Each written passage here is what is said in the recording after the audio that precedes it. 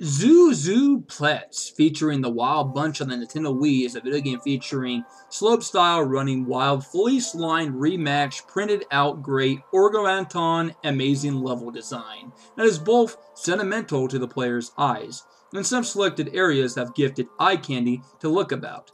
First things first, the music is a nibbling urge of great sound design, and they're upbeat to listen to and a danceable ear request. No cheeky nanny bosses though, which can make this game a lower score in regameful methods. But I don't really touch on the familiar topic unless the game is very frustrating and ruffle flocks of raging equate madness. A parrot of creativity, spelled out in universal surfaces, cute clan-like animal creatures that are very personal to a player's ability to really understand the nature of your critter character. The cookiness of very interesting scope of selected areas that divide the game with a rustling personality test of your liking. Collect zany bubble dropped up coins that pickle your head into a disturbance to buy from the shop, which never always satisfies me when you buy just upgradable power-ups. It never seems to incline a liking to my tasteless, junky mouth.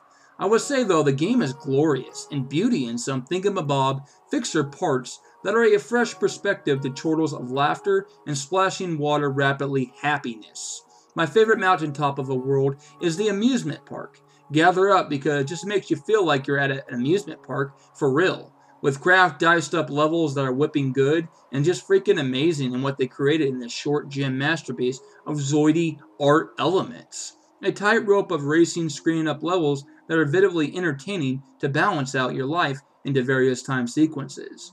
For what I played, this game is a puddle of relaxation truffles that are delicious to eat again and instilled preferences. It shows a Wally light that is deeply honored and delighted to be a simple, short-minded classic. I give this game a 9.9/10. Almost a 10, but some issue with the replay value, and it's very a short game. You can beat it excessively fast and upbeat roars of speedrunning justice.